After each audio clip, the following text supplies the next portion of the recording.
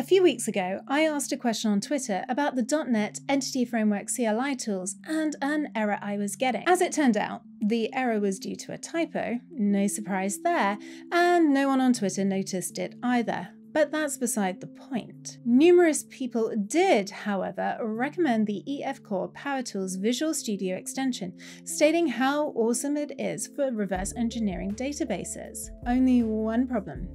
Visual Studio extensions only work on Windows. .NET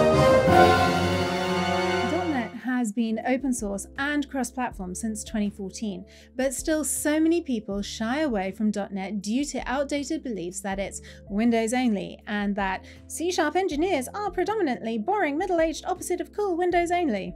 And hey, no free IDE on Mac, what about Visual Studio Code? But yet again, I digress, back to EF Core PowerTools. Last week, the creator of EF Core PowerTools, Eric EJ because I don't want to insult Eric by butchering his full name, tweeted about the brand new cross-platform EF Core PowerTools CLI, and I couldn't be more excited to give it a go. But first, let's start by looking at the Visual Studio extension. I've already installed it from the marketplace. I'll leave a link to it in the description below. I'm going to reverse engineer or scaffold a database into an empty class library.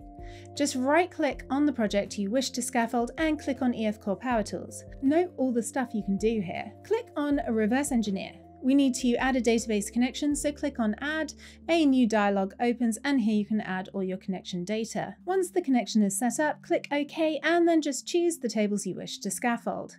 Once that's done, you can click OK to continue to the next step. I like to call my DB context a DB context, so I can update that here.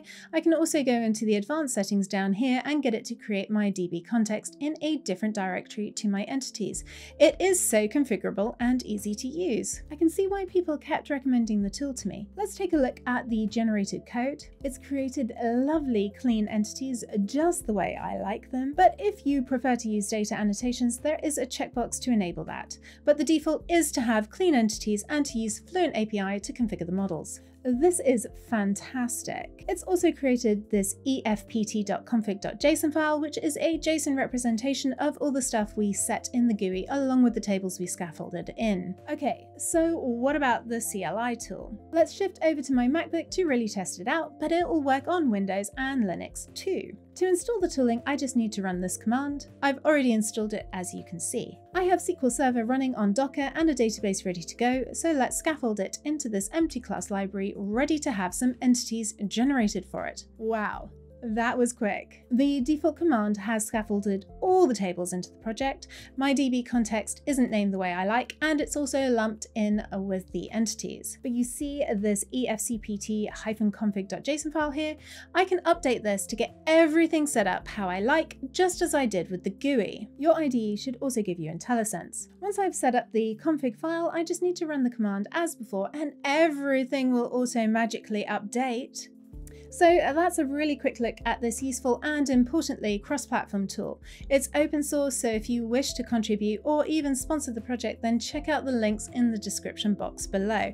And don't forget to comment below with your thoughts on this tool, suggestions for other tools to try, and of course your questions. Thanks for watching, and I'll see you in the next one.